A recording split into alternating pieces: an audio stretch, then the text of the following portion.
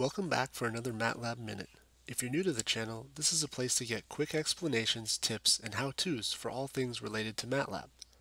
Most of the channel's content is inspired by real questions from undergraduate engineering students, so hopefully it's relevant and helpful.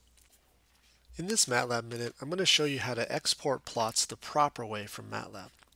If you've been coding with MATLAB for any amount of time, you've probably had to produce a plot and either put it in a report or display your plot to some audience in some way. There's many ways to export plots, and I want to show you some of the what I consider to be the incorrect ways, as well as what I consider to be the proper ways. So what I'm going to do here is just create a little bit of a script to generate a plot. Put a grid on there. Maybe we only need to run for 2 seconds. Okay, so we've got some plot here. This is some data. Now, if you're a student or a researcher, you're going to need to display your data in a professional manner. And the first thing that you may be inclined to do is to simply take a screenshot. This is one way you could do it, and probably the most straightforward way to display your data. So over here I've just got a basic document. What I can do is simply paste that plot and I'm basically done. I've exported my data. I can display it in this fashion. It's just it doesn't look very refined. It's not finished. Okay, so what basically we have is just an image. It's just a screen capture of the figure that popped up, right? So it's not scalable. Notice that if you zoom way in or try to blow this up, you get, you see the pixels, it's very grainy. And then of course there's this gray background, which is unsightly. Okay, so how do we do this? How do we get a transparent background, or at least a white background, and have the plot such that it's a scalable image? Okay, there's a couple of ways to do that. First thing you could do is you could actually go to Edit, and if you go to Edit, Copy Figure, that'll copy this figure to your clipboard, but it will do so in a slightly different way than the screenshot. Okay, so if we paste this image here, we get a much nicer looking plot. And if I zoom in here, I can zoom way, way, way in. Notice that the lines are crisp and clear, and that's because this is a vector image rather than a raster image. If you're unclear about what the differences are, a raster image like a JPEG or a bitmap or even a GIF file, those are basically just matrices of pixels. And so if you try to scale them or make them larger, you can actually see that pixelation. Whereas a vector graphic is basically a set of instructions for the image to be constructed from vectors. So it's scalable and you'll never lose that resolution.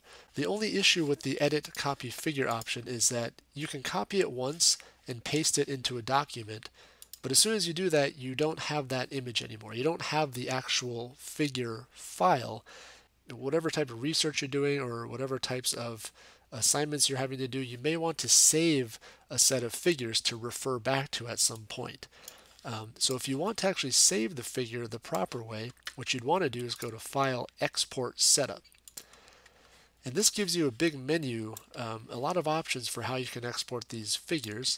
The first thing you may want to do is go to Rendering, and notice that by default the custom color in W is checked. If you apply this to the figure, notice what happens to the background. So the background actually turns white, and it turns white because there actually is not an easy way to export a transparent background figure from MATLAB. A cursory internet search will show you that there are some options that you can use. For example, there is a pretty decent function that you can download from the GitHub on the file exchange, which allows you to somehow do some pretty nice transparent backgrounds for MATLAB plots, but that's an additional step. Okay, so this is basically you got to download the file, put it in your current path so that you can use the functions associated with the export fig function. If you don't want to go that route, what you can do is you can come over here. Again, this is File, Export Setup, and you could just set the background color to be W or white. This is going to be fine as long as the document you're producing is a white background, which for 99% of the cases that's the scenario. Okay, so this is one way of sort of simulating a transparent background, the simplest way from within MATLAB. So if you apply that, now you can go ahead and hit export. And when you hit export, you get a choice for the format. And what's important here is to understand the differences between all of these different choices. There are some subtleties between all of these, but fundamentally it's the difference between having a raster image versus a vector image.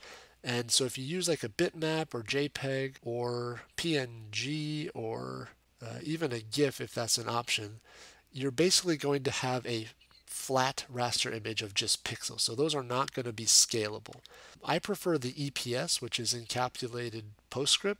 This is a vector image, and so is SVG. Some of these other options are going to give you that choice to export a vector image as well. But the one that I prefer is EPS.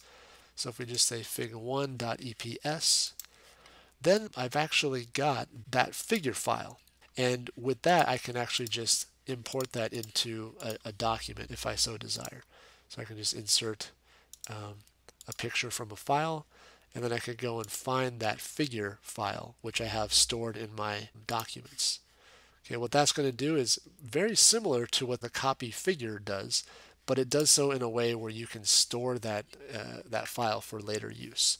Okay, and again, if I zoom in way close here, it's a vector image, so it's going to come out super clear, no pixelation, and we have the transparent background, or sorry, the white background in this case, which appears to be transparent on a white document. Okay, so these are a few different ways you can go about exporting your images to a document. In order of sort of worst to best, I would say that the screenshot is probably the quickest, but it's definitely the least attractive and the least professional. The copy figure option from MATLAB does a good job, right? It gives you a scalable, transparent background image, but again, with the copy figure option, you don't have the actual plot file anymore. And then finally, by going through the file export setup options, you have the ability to now save that figure file and import that into a document. And I think this is probably the best way of doing this. Okay, so in future videos, we're going to talk about sort of the nuances of creating these plots and potentially how to export them into other typesetting environments like LaTeX as well. Okay, so for now, this was your MATLAB Minute. We'll see you in the next one.